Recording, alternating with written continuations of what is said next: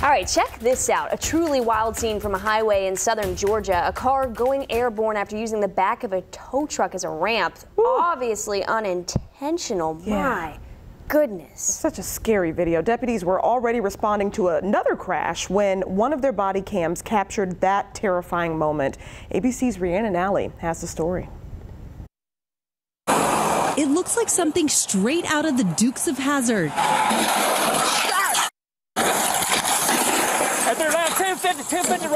A police body camera capturing the wild moment. A car traveling down a highway in Georgia launches off the back of a tow truck at full speed.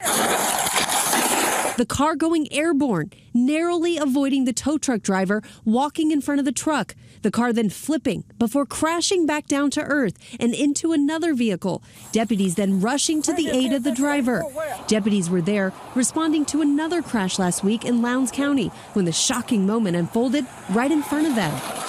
This morning, officials confirm a 21-year-old woman from Tallahassee was behind the wheel of that car. She survived with serious injuries and is still recovering in the hospital in stable condition. The crash is still under investigation, but all we're worried about is that she heals and that she gets better. A deputy was hit by flying debris and suffered minor injuries and was released from the hospital the same day. Officials are reminding people to remain attentive when traveling at high speeds. I would just really like for people who watch the video to see how easy that it can happen and do more to prevent it, because in the end, that's what we're all aiming for, is for everyone to make it to their destination safely. Rhiannon Ally, ABC News, New York.